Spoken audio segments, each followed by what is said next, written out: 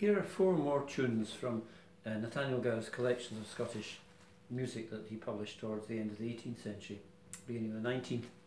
These ones are compliments to W.K. Jenkins, which is by Nathaniel himself, Countess of Cassilli, which likewise is by Nathaniel Gow, and then what I think is meant to be the Countess of Dalkeith, but in my book it rather amusingly is called the Countess of Dalkeith, and it's a non, and the same with the Countess of Eglinton. No composer's name is attached to it. So here we go. Compliments to W.K. Jenkins, Countess of Cassilli, Countess of Dalkeith, and the Countess of Eglinton.